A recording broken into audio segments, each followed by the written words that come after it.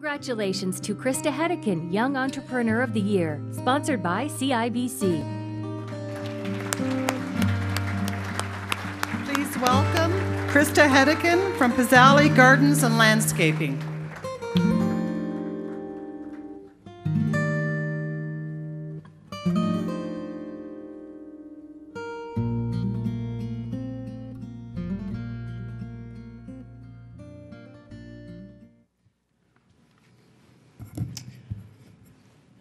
Thank you. Firstly, a huge thanks to the NOBA, all of their wonderful staff and judges for doing such a great job coordinating this wonderful event. Thank you to Mayor Lynn Peterson and the City of Thunder Bay for being such hospitable hosts for these past few days.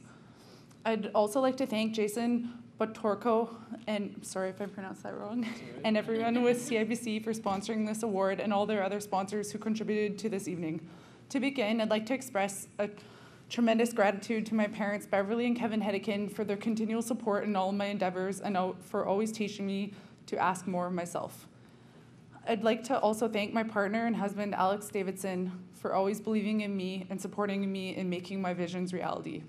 I wouldn't be standing here today if it wasn't for all the support I receive. I'd like to thank the Timmins Economic Development Corporation, Tanya Bedard from the Canadian Youth Business Foundation for nominating me, NOHFC, the BDC, and Scotiabank for all their assistance. I'd like to thank my business mentor, Andy Blomberg, and my other business colleagues for taking me under their wing and teaching me their entrepreneurial skills. A special thanks to Richard Lafleur for having the confidence in me and my abilities and giving me the opportunity to take on such a large construction contract while being so new in the pool industry.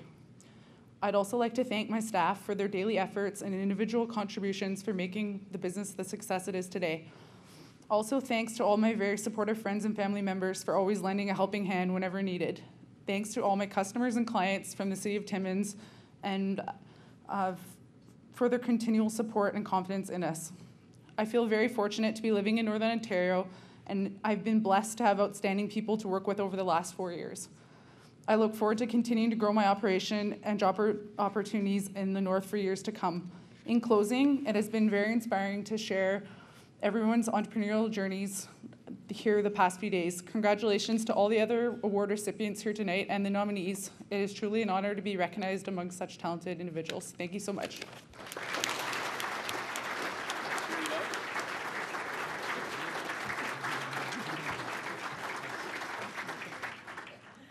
I just want to make a comment that Krista's parents drove her from Timmins today and accompanied her all the way here, and I think that's really awesome.